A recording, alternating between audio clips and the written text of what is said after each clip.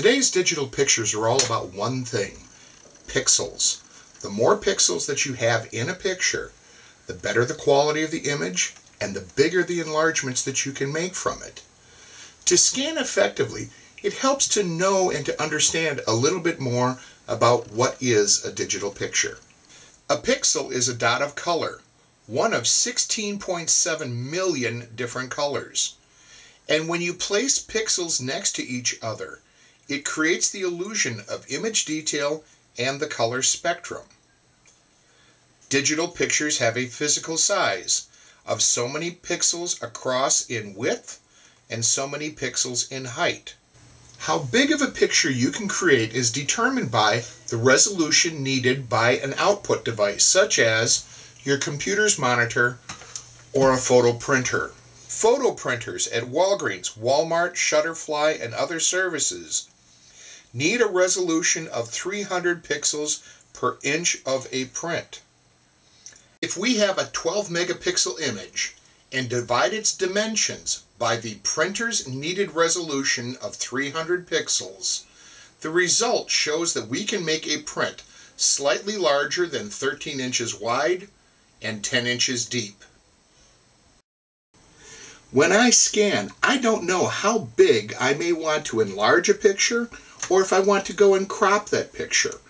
I don't know how my family or future generations may want to use that picture. So if I let my scanner do what it wants, it's going to create a digital picture file that is the exact same size as the original. Well, what if I want to blow it up to like an 8 by 10? It can't be done. So when I scan, I pay particular attention to how many pixels there are in the digital picture's dimensions, like 4,000 or 5,000 pixels in its largest dimension.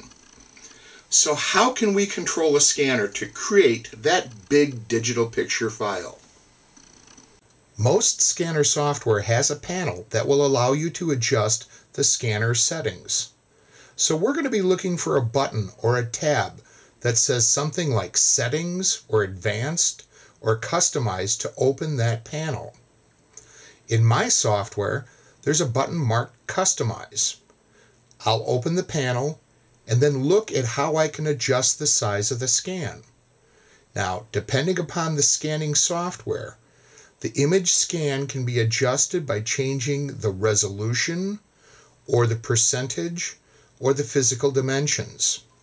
I see in my software I have an option to adjust the scan by resolution.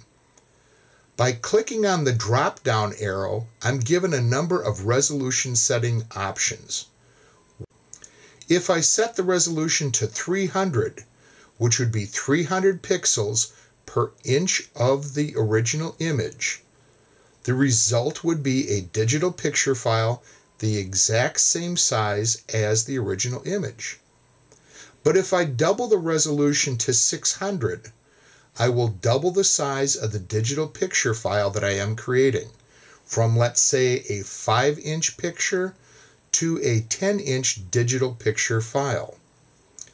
If I triple the resolution to 900, I will triple the size of the digital picture file up to 15 inches.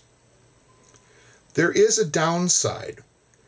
As you increase the size of the scan, you increase the time it takes to perform the scan.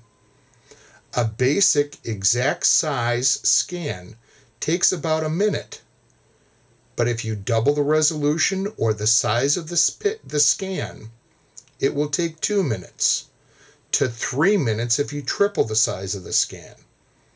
The bigger the digital picture file that you're trying to create, the longer it takes to complete the scan.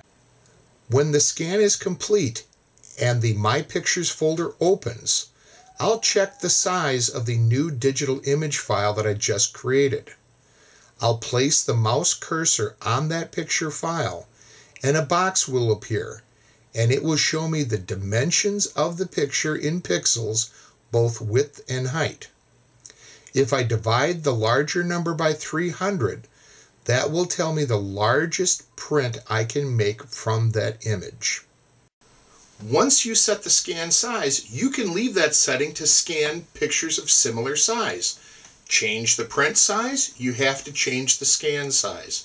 And this is one of the reasons why, as I scan, I like to group my pictures by size and by topic, just to be efficient.